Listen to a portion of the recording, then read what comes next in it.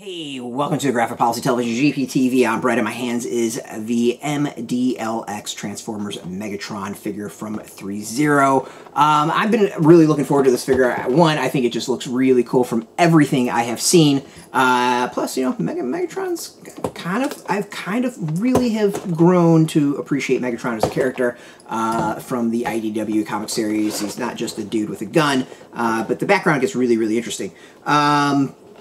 So let's open up show off. And so the Threezero figures, the MDLX, are kind of like a higher end version of Hasbro's red figures. A little bit higher quality, a little bit, I think, better posability, and a bit better components as well. So it's been kind of fascinating to see what they've been like. I'll admit the first couple were good, didn't necessarily blow me away, but they're kind of growing on me as to what it's all about, and I think I appreciate it a lot more. Like it's higher end figures that don't transform, but you know, are a bit more than the $20 that you pay for the red figures. But still, I think relatively very reasonably priced. So let's go and look at Megatron. Standings, no problem at all. Let's go with, let's see, movement, foot up and down, toe, it can move up and down. There's some solid movement here and there with the leg. The knee is double jointed. Hip, good movement. The joints are like stiff in a good way. Waist, side to side.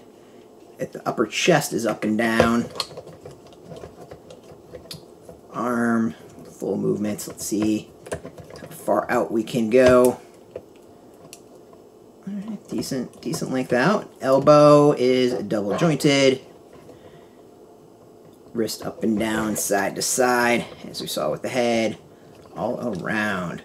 All right, let's go with the figure itself. This is the first chance I really get to look at it. This is more kind of the IDW design, not the classic Megatron we expect from like G1 or anything like that. It's a little bit different. I kind of dig it. There's something about it I enjoy about this design. It feels a little less blocky than previous versions, and I kind of appreciate it. There's small details on it as well that I think really stand out solidly.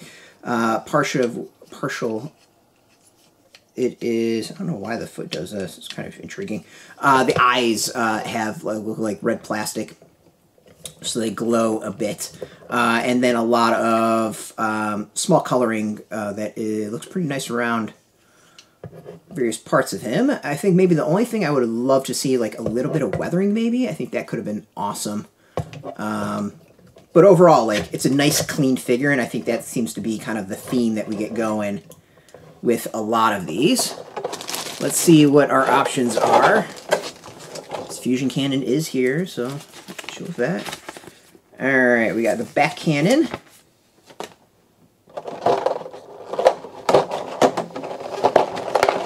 Let's look at the back cannon here.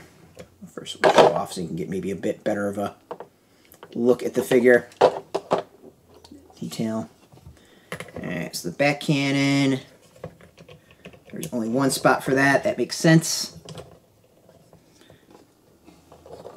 The fusion cannon comes in, looks like 2 parts. It's a little intriguing. Not sure why it had to be 2 parts, but it did 2 parts.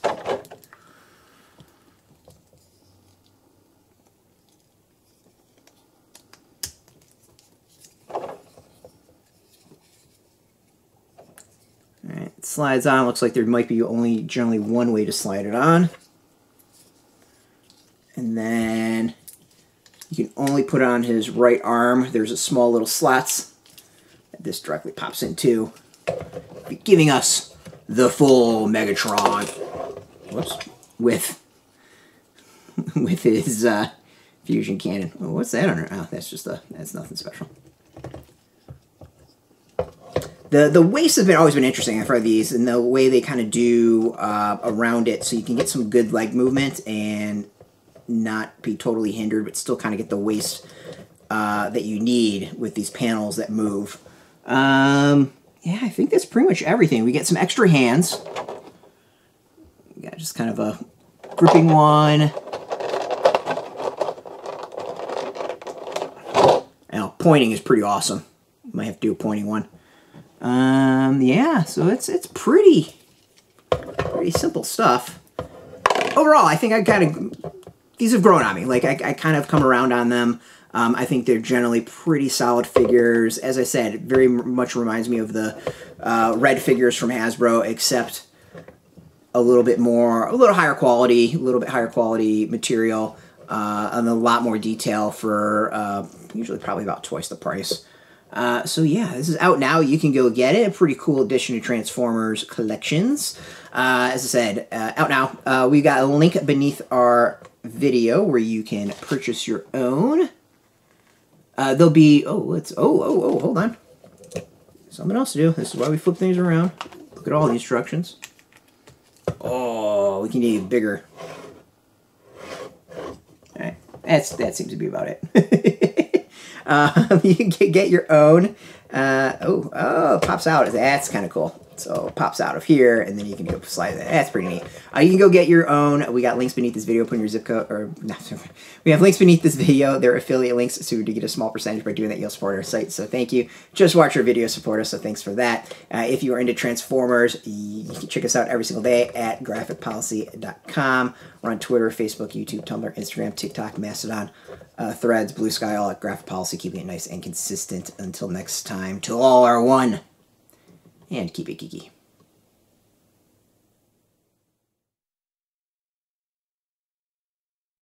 Hey, thanks for watching the previous video from Graphic Policy Television. Just by watching, you help support our site. Thank you so much. Now, if you're watching these videos, you probably care about geeky things like movies, television, comic books, toys, games, video games, you name it. You can go and subscribe right now to our YouTube channel to stay in touch and catch all the new videos, or check out our website at graphicpolicy.com. There's a nice link on this end of the video. But as always, thank you for watching. Keep on rocking and keep it geeky.